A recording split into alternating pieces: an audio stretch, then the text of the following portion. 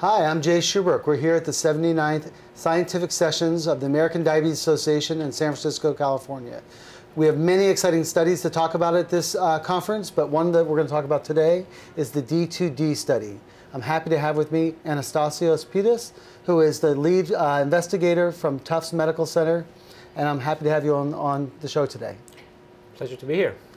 Tell me about the D2d study, please. Yeah, so observational studies have shown that people with low vitamin D level, they have higher risk of developing diabetes. However, whether vitamin D supplementation lowers risk of diabetes is not known. So we did the D2d study to test the hypothesis that vitamin D supplementation lowers risk of diabetes in people at risk for diabetes. And certainly we see that as a very common finding. So what were the main results? First of all, we found that the 4,000 units per day that we gave to participants did not have any safety signals. And in the overall cohort, we found a 12% risk reduction in diabetes. However, the effect was not statistically significant. Okay, so for that population, they did not reduce the risk of diabetes. Was that true across the entire population, or were there some differences within the population?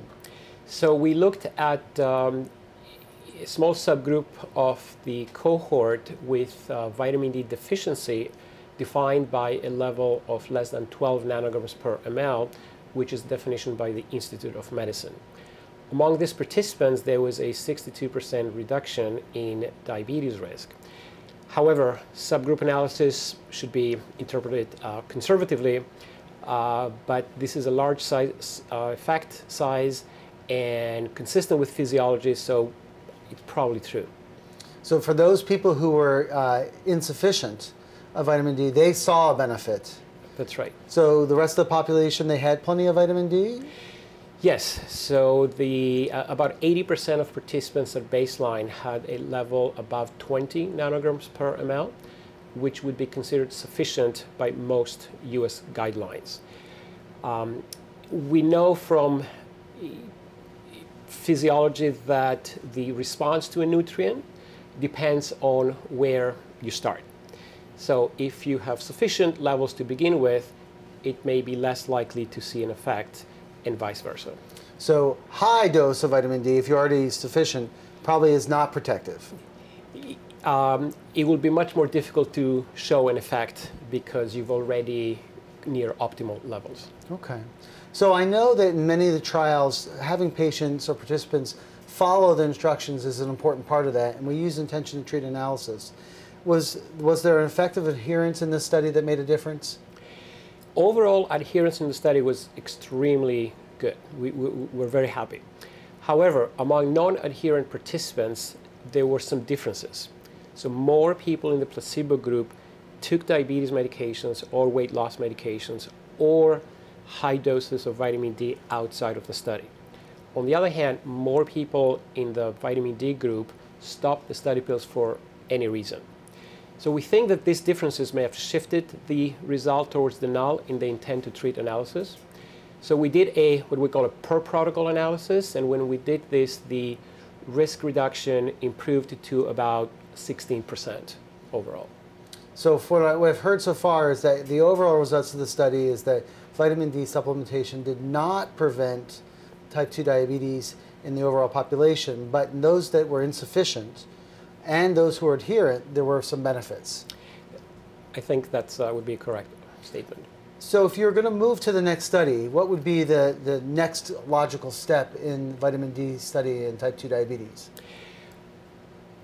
I think we have done quite a few studies in this area as well, and there are also other large studies that will be published soon, and so we can learn from these studies. I wanted to point out two other relatively large studies, smaller than ours, but still large studies, one from Norway, one from Japan, that tested vitamin D supplementation for risk reduction in diabetes among those at high risk of diabetes. Their result was also non-statistically significant, but it was nearly identical to ours. Okay. So what our team plans to do is combine data from these three trials and see if we can learn more from what has already been done. So hearing you saying that we really have some consistency in the data, going back to general practice, what do I do with vitamin D and people at risk for diabetes? I think we need to follow the general recommendations. So having a level over 20 nanograms per ml is probably sufficient. And vitamin D deficiency, defined as a level less than 12 nanograms, should be avoided for a number of reasons, including probably diabetes. Thank you, that's important. I think I also heard you say that in your study the safety data was there as well, so I can feel comfortable in general practice taking 4,000 milligrams of vitamin D supplementation, even if you have mildly lower levels, not insufficient levels of vitamin D. Is that true? That's correct. So the safety benefit ratio is probably very high. Okay, so to summarize this, the D2d study found that overall vitamin D supplementation in the general population did not reduce your new onset type 2 diabetes. There were subgroups that seemed to have benefit, particularly those who stayed on the treatment, as well as those that were insufficient.